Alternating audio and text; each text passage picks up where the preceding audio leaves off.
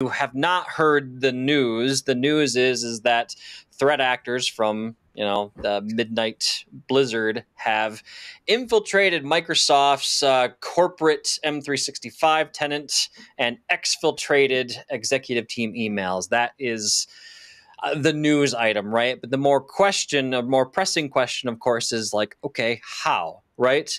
And so I think, Paul, maybe it starts, maybe our conversation about this starts by answering that question, right? Like, what is the brief overview of the attack chain for this? And of all the articles I've read through on this, basically the attack chain in a summarized form comes down to this. So there was and this kills me. This is like corporate doublespeak legalese here. It just grinds my gears.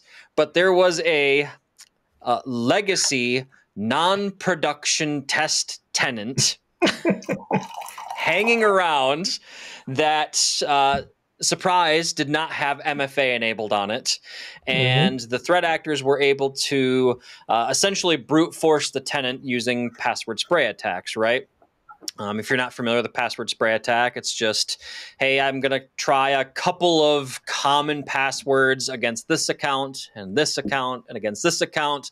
And the whole idea is you're only trying a few at a time, so you're not rising up on somebody's radar in terms of account lockouts and things like that. So this is done over a period of time.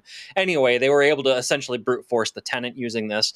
Once they were in this, again, non-production legacy test tenant, they then saw that there was an existing OAuth application out there that they then exploited to get the permissions needed to create additional OAuth applications, which they then used cross-tenant capabilities to use those OAuth apps to gain access into Microsoft's corporate M365 tenant, gave that one of those malicious OAuth apps the full access as app role, which we're going to get more into the details here in a few minutes. But that role essentially gives the app mailbox access, which they then use to siphon out all of the mail from the Microsoft executive team.